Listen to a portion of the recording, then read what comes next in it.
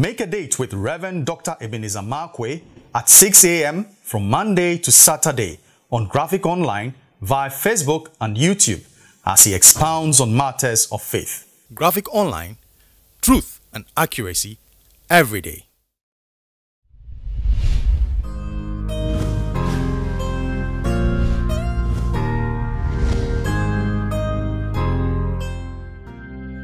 This is Rev Dr Ebenezer Markwei of Living Streams International, bringing you matters of faith with Graphic Online. This morning, I'd like to capture my thoughts with maybe this description: quicksands of destiny. One time I was watching a film, and I mean, I watch films, Juloka Police, or sometimes old Chinese films, okay, Brian Kung, yeah. Now, I was watching a film, and the hero and the heroine in the film, they got to a place, and that place was a quicksand. A quicksand is a place that when you step into it, it's so miry, it's like a bog, and then you begin to sink into it. And if you are not rescued, you will sink and die, because it's the level of liquid and the level of the sand in it, such a way that when you drop things into it, they just keep sinking, and then you go down and nobody would know.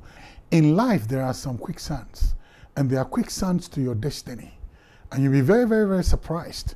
I mean, what those quicksands are, and why I'm using quicksands of destiny. In Genesis chapter 37, when Joseph was going to his brothers, the Bible says, when the brothers saw him afar off, look at the words they said: "Here comes the dreamer.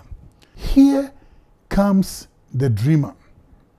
So they were referring to the dreams of Joseph. They said, "Here comes the dreamer." And then another said, "Let us take him and kill him, and then we will see what will become of his dreams." I think it was in the verse 11. "Let us kill him, and then we will see what will become of his dreams." Now, twice they mentioned dreams. Twice their focus was dreams. Now guess what? Here comes the dreamer. And then let us kill him, and then we will see what will become of his dreams. Now that is a very powerful thought. The dreams of Joseph were his destiny card, or the dreams of Joseph were his purpose in life. Joseph had two dreams. The first dream was, he said, we were in the fields, and then my sheaf stood up, and then my brother's sheep were bowing to my sheaf. That was it. And I said, the interpretation to that dream was that sheaf stands for harvest, and that everybody was going to have a harvest, but the harvest of Joseph was going to stand up tall, and the harvest of Joseph will serve the harvest of his brothers. Why? Because in the kingdom, the greatest is the servant. So the fact that his brother's sheep were bowing to him, yes, in natural they'll bow to him, but his purpose was going to serve that of his brothers. That was the first one. The second dream that he had, he said, "I saw the sun, moon, and stars bowing before me," and that was when, his brothers said, "Look at him too." And then his father said, "I mean, will I and your mother, bow to you, the sun, moon, and stars bowing to you?" And the interpretation of his father was very wrong. The first dream was purpose, but the second dream was placement.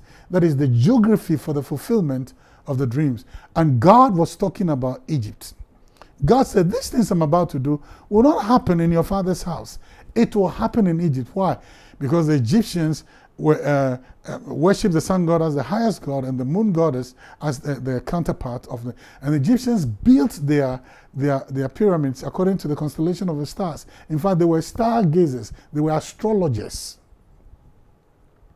So God was talking about Egypt, and God was not talking about any other place. And these dreams that Joseph had was his purpose. These dreams was his destiny. These dreams that is what God wanted to do. So when the brothers said, "Here comes the dreamer," and then they said, "Let us kill him, and then we will see what was going to become of his dreams," do you know what they were saying?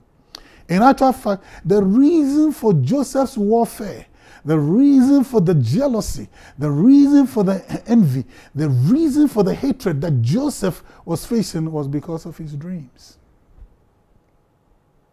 So that magnet that was drawing that was drawing anger, that magnet that was drawing a fiery response, a very dangerous response, a murderous intent, that magnet was his dreams.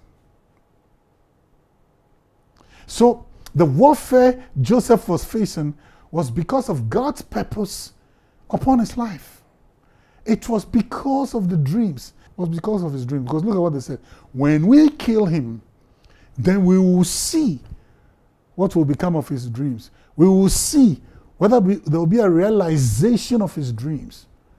So the reason for the hatred and they hating him the more was because of the dreams. It is because of what you carry. It's because of God's purpose on your life sometimes. That's why there's all this warfare. It is because of what God wants to do with you. That's why sometimes you draw a flag. It is because as a baby you're going to become the king. And that is why the Herods are threatened. It is because as a Moses you're going to deliver Israel from the hands of the Egyptians.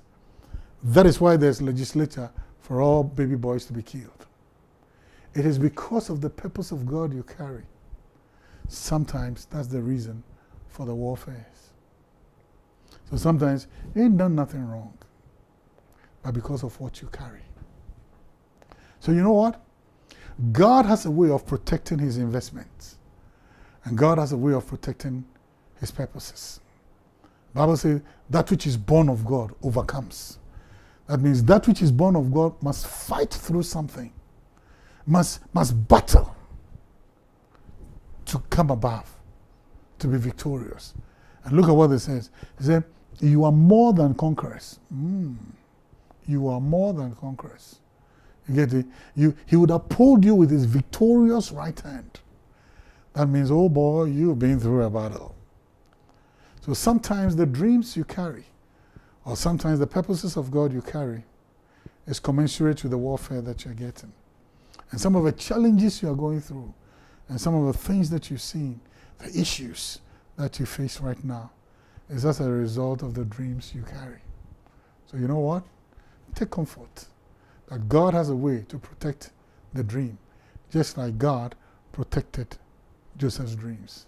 So you know what? Sometimes be mindful that there are quicksands of destiny, and those quicksands seek to drown, asphyxiate your dreams. But nevertheless, the foundations of God stand sure.